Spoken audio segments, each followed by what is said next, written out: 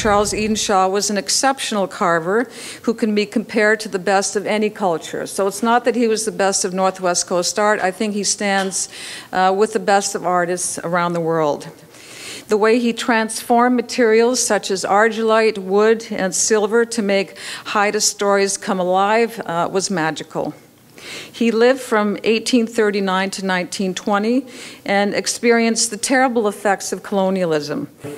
He was my great-great-grandfather, and he was always such a big thing in our minds, our family's minds, and they would speak about the works. There was a few pieces around at home, and but really how it worked was all the pieces kind of disappeared to the rest of the world, the collectors and museums and such. And so if you wanted to see it, you'd have to go and visit. And so that's what we do at home. We leave the islands to see the pieces.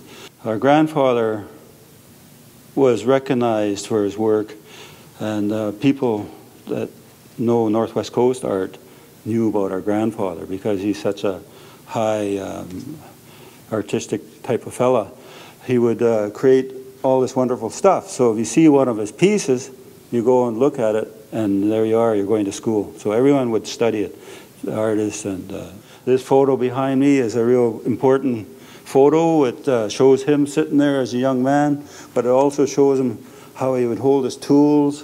And all these pieces here are a reflection of his work, and that identifies his work with him.